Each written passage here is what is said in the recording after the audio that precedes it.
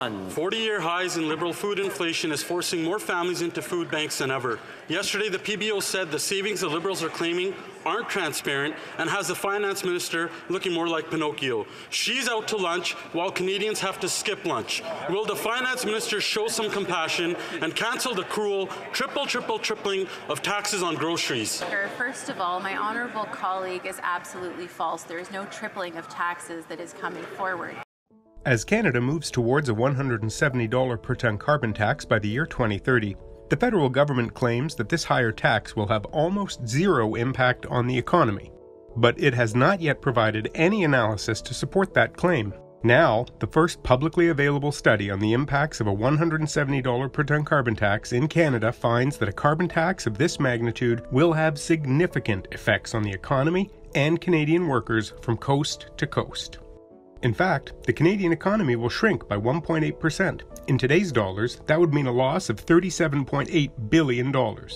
And more than 184,000 jobs will be lost, and those job losses will be felt across the country. Ontario will lose more than 85,000 jobs.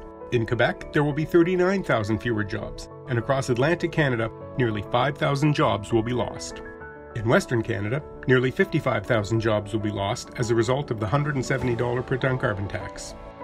Government finances themselves will also be negatively impacted by the declining GDP and job losses. Assuming Ottawa intends to continue rebating the carbon tax revenue to Canadian households, the combined deficits for the federal and provincial governments will increase by $22.1 billion every year. And even after the rebate, the average Canadian worker will have $1,540 less income every year as a result of the higher carbon tax. Far from having zero impact on the economy, a $170 per tonne carbon tax will impose real costs on the Canadian economy and Canadian workers nationwide.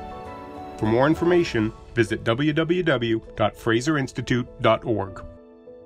Mr. Speaker, they have had real opportunities to support Canadians, and at each opportunity, they have not. The honourable member for Calgary Forest Lawn. Right? Disinformation is a concerted attempt to try and obfuscate the truth and to try and confuse you. Why would anyone take advice from a minister who broke Passports Canada and Service Canada, or an immigration minister who broke immigration, or a housing minister who broke housing, or a transport minister who broke our airports, or a finance minister who broke the banks of Canadians, or a prime minister who broke his promises